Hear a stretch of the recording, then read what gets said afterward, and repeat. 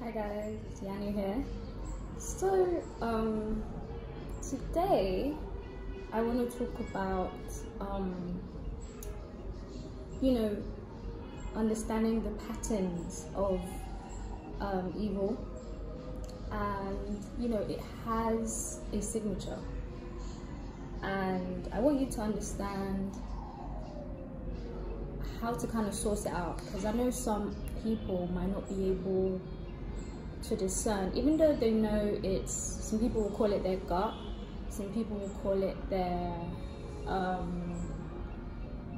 intuition, and so on and so forth. But I want you to look back at the really terrible times in your life when you dealt with certain types of people, and there's always this particular pattern to how they talk, how they behave towards you. And if you gather all of this, like all of these experiences together, it will be, I want you to find a way to remember how this one spoke.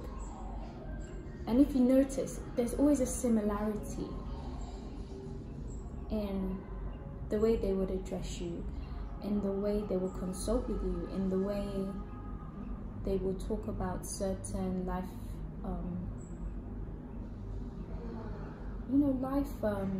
situations with you. I don't want to give my kind of things away, so these people, the people that some might even watching, I'm sure, but there's a way they talk, and whether they know it or not, it's so identical to another person who they probably don't know, but there's this particular signature. There's a style of speech. It's only one Devusha, and